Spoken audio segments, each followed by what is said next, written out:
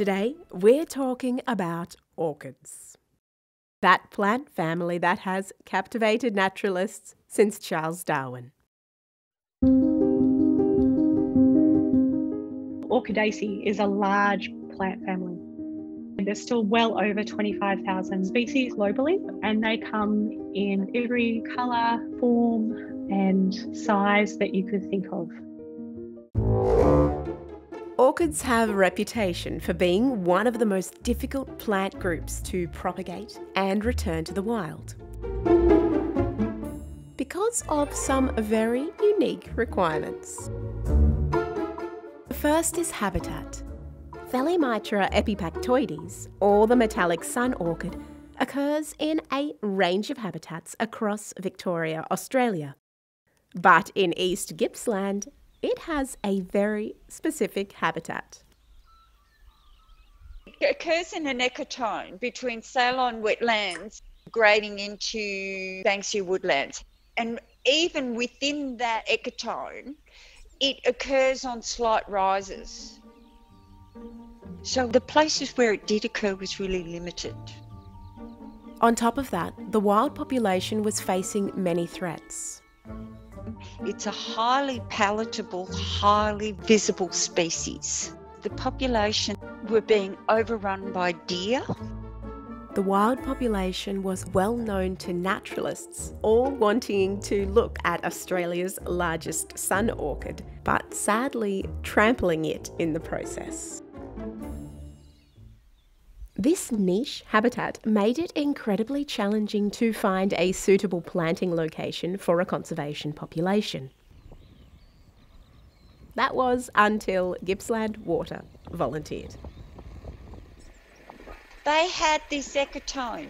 How lucky. And they said, yeah, you can plant there. And yeah, we'll build the fence. So we had to set up an enclosure, excluding all the sorts of things that like to eat orchids on occasion.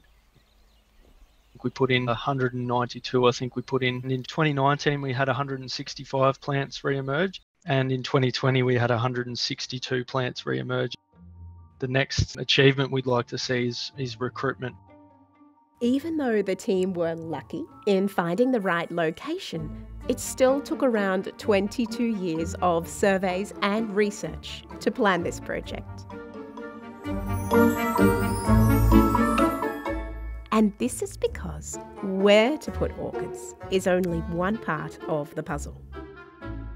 Orchids have very specialised propagation and pollination requirements.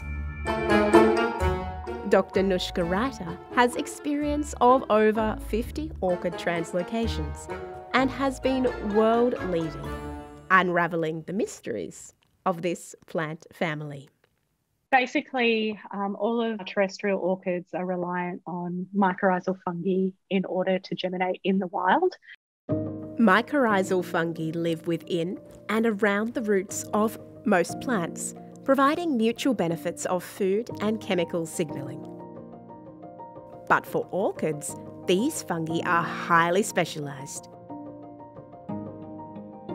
And the seeds do not have their own food reserve, known as endosperm.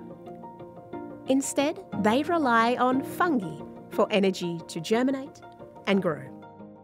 Providing that the mycorrhizal fungi wasn't there, then they wouldn't survive and they wouldn't be able to recruit. One of the species that Noushka has provided groundbreaking research on is Caledonia colorata. It's a gorgeous little spider orchid. It's nationally endangered, and we were able to discover that there wasn't that many species that they associated with. Having identified our mycorrhizal fungi, we'll then use that in the propagation of the species. Noushka and the team also looked at the distribution of this mycorrhizal fungi across southern Australia. So there's lots of other Caledonia species out there that are more common that in some cases share the mycorrhizal fungi with these rare species. It's really helpful to have indicator species when you're choosing your introduction sites. An orchid's relationship with its pollinator or pollinators is critical to the orchid's survival. Orchids have some of the most amazing pollination systems in our plant kingdom. Orchids use a wide variety of complex, highly specialised methods to attract and select the right pollinator. This can be through simple mechanics, the pollinator being the right size for the orchid, or it can be more complicated, such as sexual mimicry, food deception, and food rewards. Often when you have these food rewarding systems, there might be several pollinators involved, or it might not be specific. Caladinia colorata, it was actually the first proof of a food rewarding but specific pollinator relationship. It was just one thin-eyed wasp that is the right size and the right fit. And this orchid provides a really small amount of nectar on the labellum. That's right, there's only one species of insect that pollinates this orchid. And so this has huge implications for when you are thinking about translocations. So you really need to make sure that the pollinator is present and that you're getting your plants pollinated before you introduce them in large numbers. The detail and attention given to orchid translocations is yielding dividends. They get this attention because the project would fail without it. The populations are self-sustaining, so there are now more recruits than there were plants that were put in there originally. But there's one key thing we haven't addressed. It seems like a huge amount of time, cost, and labour for such a niche species with niche relationships. Why not let them go extinct? Orchids represent 16 to 70% of our nationally threatened flora, and so there are a large proportion of our threatened flora. Having a specialised program that helps deal with some of the intricacies of that is really helpful. However, the lessons learned are really applicable to many other threatened flora.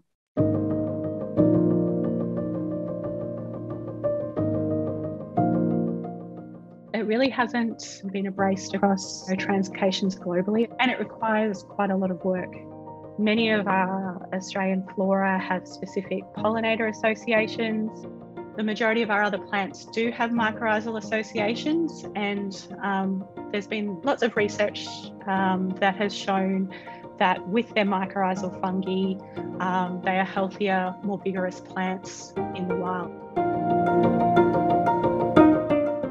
If we want to have the best chance of saving threatened flora from extinction, we need to learn from these orchid translocations and understand it takes years of research, planning, and dedication in order to successfully save plant species.